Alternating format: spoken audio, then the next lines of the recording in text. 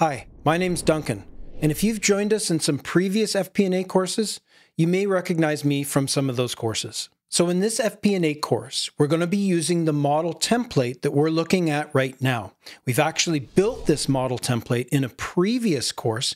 What we're going to be using it here for is to develop a system where we can put in actuals as they come in every month, and then at the end of the year, roll the model forward. One of the things that's so important with monthly FP&A analysis is to have a consistent system for file naming and file storage and being able to bring in the new data for the new month and also analyze what's happened during that month and decide whether or not we need or want to change our forward-looking forecasts. Another important thing that we're going to be looking at in this course is the importance of providing commentary or qualitative analysis as well as the quantitative analysis.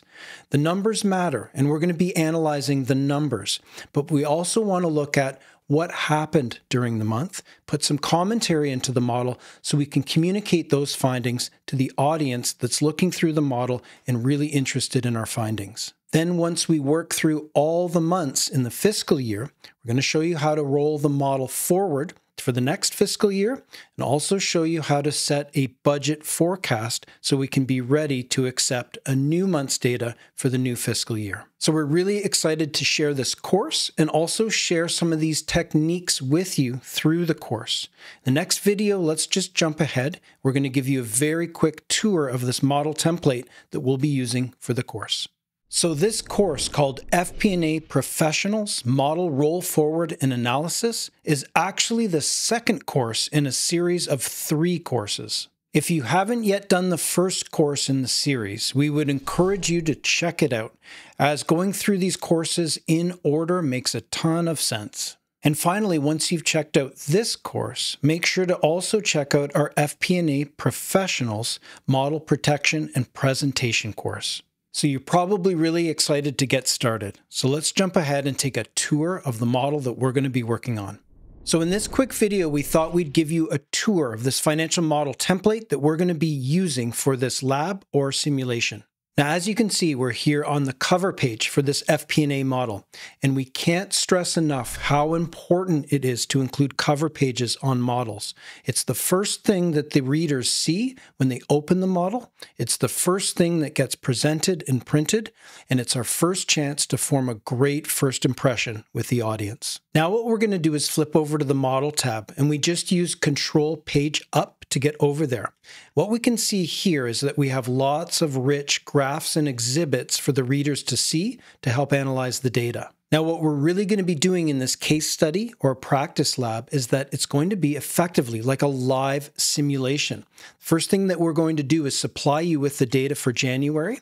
We have the model set on January here, so we'll be able to load the actuals into the model and analyze them and also analyze our forward-looking forecasts. Once we've analyzed the data for January and figured out what happened during the month, we're going to be putting some commentary in here to describe to the user exactly what happened in January and also put a little description in here as to whether or not we're going to change our forward-looking forecasts for 2025 or for 2026. The numbers are very important, and the audience will definitely want to see the numbers. But over here, this commentary is going to be critically important to helping our audience understand exactly what happened and how we're looking into the future. Once we've completed the process for January, we're going to save a copy of the model as a new file name and then move this forward to February.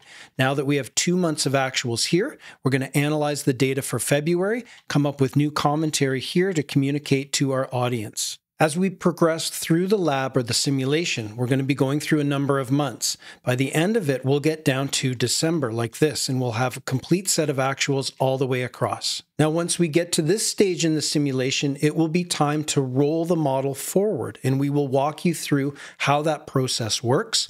We will also use our forward-looking forecast to help set a budget forecast for the next upcoming fiscal year.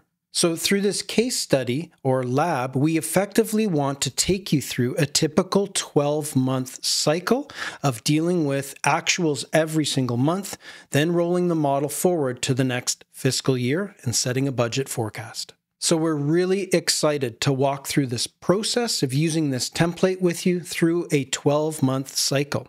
So let's jump ahead to the next video where you can download the model templates and we can dig in and get started. So imagine for now, for this simulation, that it's December 2024, and we have set some forward-looking forecasts down here for the upcoming years. As you can see, this is our forecast for 2025. It matches the previous forecast, and this is our forecast here for 2026, and it also matches the previous forecast. So the model is set with the previous and current forecast matching so that we can analyze the variance in the percent change going forward if we make changes to those forward-looking forecasts. Now, the other thing to make note of is this 2025 forecast that's right here. If you look closely, just going to tap the page down button now for a sec.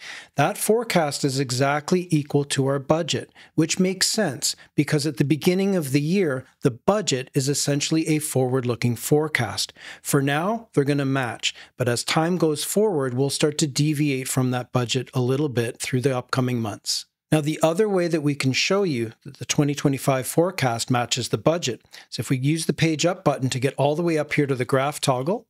Now we're going to use Alt down to go in here and click over to budget. We can see that the budget line and the 2025 line are exactly overlapped on top of each other, showing that they're identical. And if we looked further down below in the model at the pricing schedule, we would also see the same thing. We would see the current and previous forecasts matching, and we would see the 2025 forecast matching the budget. So let's pop back into this cell for a second and hit Alt down and switch it back to years, just like that. Now that you have an idea of how this template is set and what our starting point is going to be, let's jump ahead to the next video and we'll go through some file naming conventions, get this saved as January, take a look at the January data as well. Continue learning. Join CFI today.